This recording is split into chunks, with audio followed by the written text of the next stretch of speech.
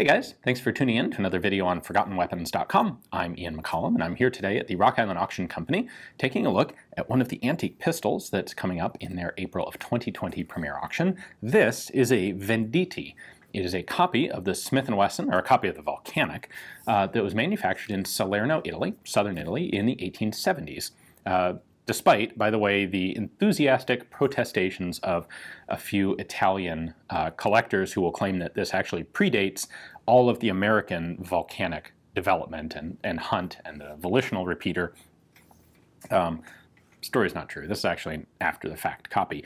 But Venditti had some neat ideas, and this is not exactly the same as a Volcanic. So let's take a closer look. Just for comparison's sake, here is a New Haven Volcanic, and here's a Venditti. So you can pretty clearly see the similarities. This is a lever action, manually operated pistol. We've got our elevator that runs up and down here. We've got our magazine tube underneath the barrel, both exactly as in the Volcanic. Your magazine tube, they both work through the same sort of toggle action system. However, there are some differences. So Pietro Venditti was a mechanically inclined guy, but it took a little while for that talent to come out. His initial work was in the textile industry. He was actually a weaver for a monastery, but apparently had a bit of a temper, got in a fight, and killed a coworker. And that got him arrested and thrown into a chain gang until about 1860, when he managed to get himself paroled somehow. The details of a lot of this are pretty vague.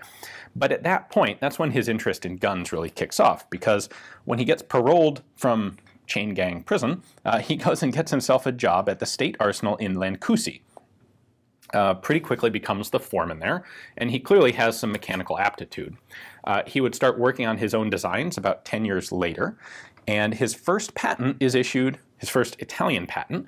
And remember, this is only 2 years after the unification of Italy. So his patents are all newly issued by the new nation. They're not holdovers from the previous Kingdom of the Two Sicilies. And in 1872, he gets a patent for a double-barrel pistol, single-shot barrels, so a two-shot pistol that fires rocket-ball-style ammunition, which is the same sort of ammunition that was used in the original Volcanics, like this guy. It is basically a bullet that has a big hollow core at the back, which is filled with powder, has a little percussion primer in it. It's the original self-contained caseless ammunition. So in 1872, Venditti patents a pistol to shoot that. Then in 1875, he patents his first lever-action pistol, and it's not this. This is his second model. His first model actually had 3 magazine tubes on it. It had one actual magazine, like this, that held 9 rounds, plus 1 in the chamber, and then it had 2 additional tubes on the sides, permanently fixed on the sides, that were basically storage tubes that each held another 8 rounds that you could, if you held the gun in the right direction, pointing downward, use gravity, and adjusted a little lever, you could feed your main magazine, you could refill it from these 2 side tubes. So what he had was a pistol that held 26 rounds of ammunition, despite being about this size. So that was kind of cool. And that used the original rocket-ball style of ammunition. The problem is, rocket-ball ammo is pretty wimpy. There's a good reason that it did not last very long at all in the United States with the Volcanic, and it was quickly replaced by cartridge, self-contained metallic cartridge ammunition.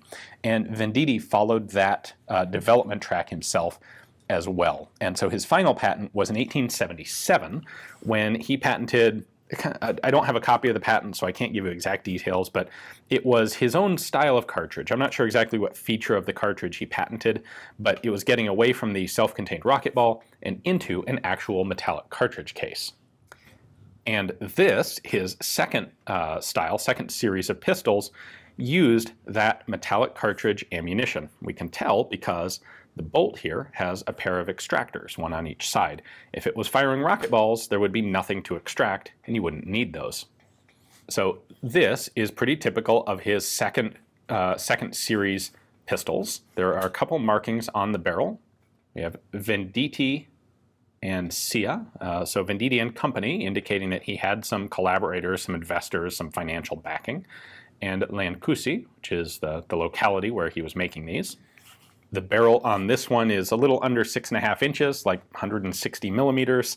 7-inch was apparently a pretty typical barrel length for these. The magazine held a total of 9 cartridges in here, so you can tell they're very short cartridges. I mean, you can also see the lifter here. That's the full length of the cartridge.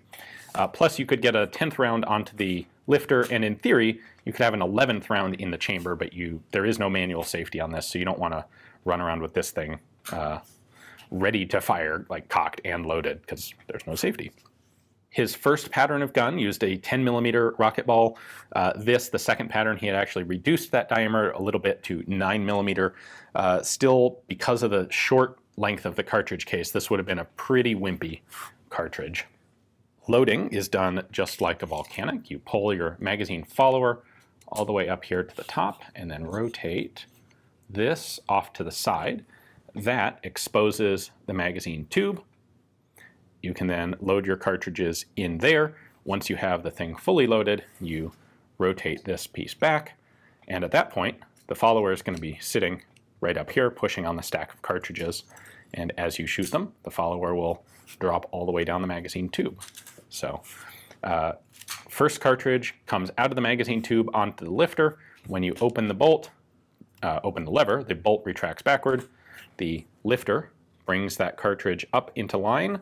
When you pull the lever back, the bolt is going to push it into the chamber and then drop the lifter down where it picks up the next cartridge. It's a single action gun, so it gets recocked when you open the lever. In theory, there we go. Ready to fire. Boom. In total, there were only a few hundred of these made between both the first and the second series of guns. There were a number of other Italian inventors, manufacturers, designers who built copies of the Volcanic system, but Venditti is, I think, by far the best known, the best understood, the best researhed. If you're interested in this one, if you're a Volcanic collector or you like early repeating pistols, this, of course, is in the upcoming April of 2020 Rock Island auction. You can check out their pictures and description in their catalog on their website, and also check out everything else they've got in that sale. Thanks for watching.